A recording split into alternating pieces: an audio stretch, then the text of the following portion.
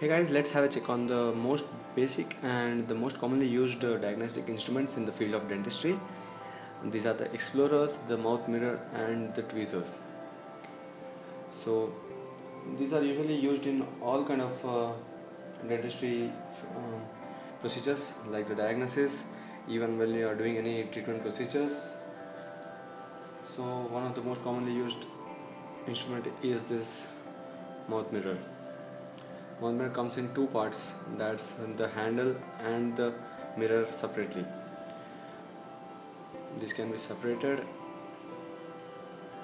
and this is the mouth mirror piece. This is a one-sided mouth mirror. So this is the mirror and it comes with a flat surface so that it gives the exact size of what you're trying to view. There are different types of mouth mirrors. One is the flat mirror and one is the concave mirrors. The concave mirrors usually gives a larger look of what you're trying to see, and this helps while you're trying to see the smaller areas on the tooth. And there are even double-sided mirrors available which helps in like when you're trying to retract the cheek and at the same time you're trying to do any procedure on the other side.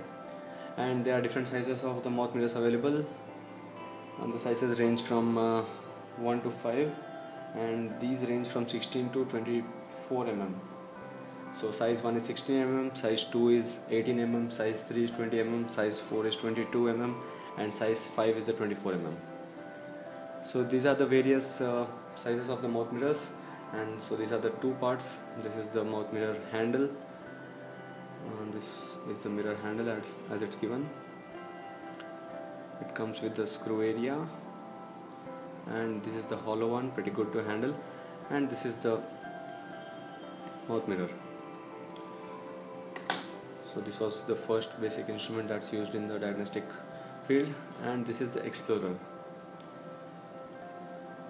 The explorer comes, one is the straight explorer that comes with one end and one side handle, but this is the two-sided explorer.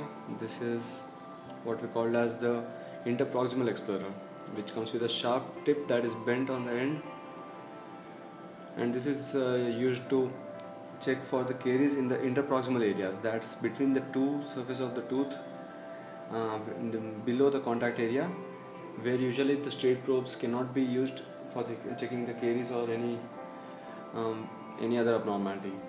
And at the same time you can use this same Interproximal Explorer to check for any other restorations and their proper placement. If at all there are any high margins of the restorations, you could remove it after checking it with the Interproximal Explorer.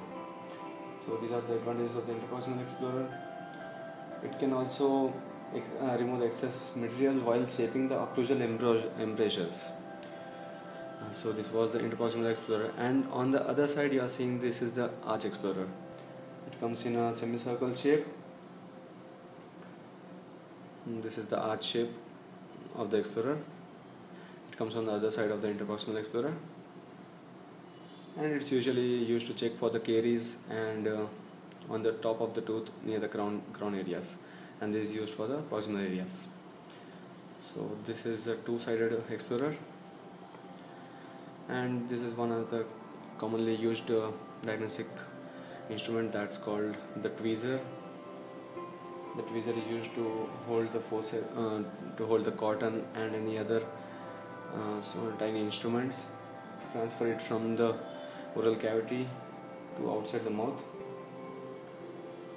So these tweezers are also called as dressing pliers. This is a non-locked tweezer where you can hold anything like the cotton rolls to place it inside the mouth in the area of field. So this is how the tweezer comes to use, and there is a non-lock one.